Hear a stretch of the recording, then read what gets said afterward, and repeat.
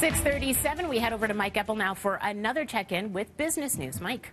Morning, Tammy. Busiest shopping day of the year coming up today. That's the forecast for Moneris, the payment solutions company that does all of the debit and credit card transactions. They're predicting 600 transactions per second coming up today across Canada. So be prepared for some pretty big crowds at the shopping malls. This is the key time of year, though, for the retail sector, which 2017 has seen a huge amount of volatility. But the indications are that Canadians have been spending at record levels, even as debt loads continue to climb.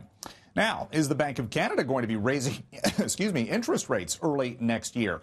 That's some discussion this morning after some better than forecast economic signals in yesterday on retail spending, on inflation. Today we'll get a GDP report for October, which could show that the Canadian economy started the fourth quarter of the year on a very strong note. As the economy continues to gain strength and inflation goes up, Bank of Canada says might want to hit the brakes a little bit on that. And the talk is they might be looking at an interest rate increase of 0.25% middle of next month.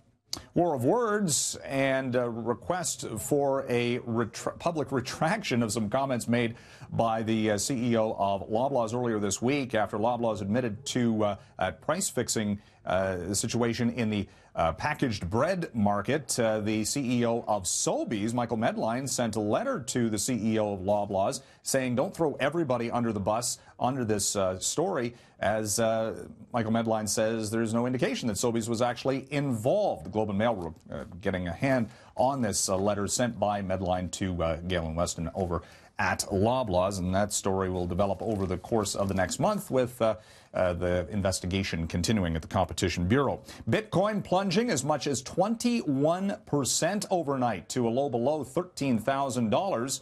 Started the week at $19,500, so huge volatility in cryptocurrencies. And the Toronto stock market today starts at a record high just before the Christmas break. We'll send it back to the studio.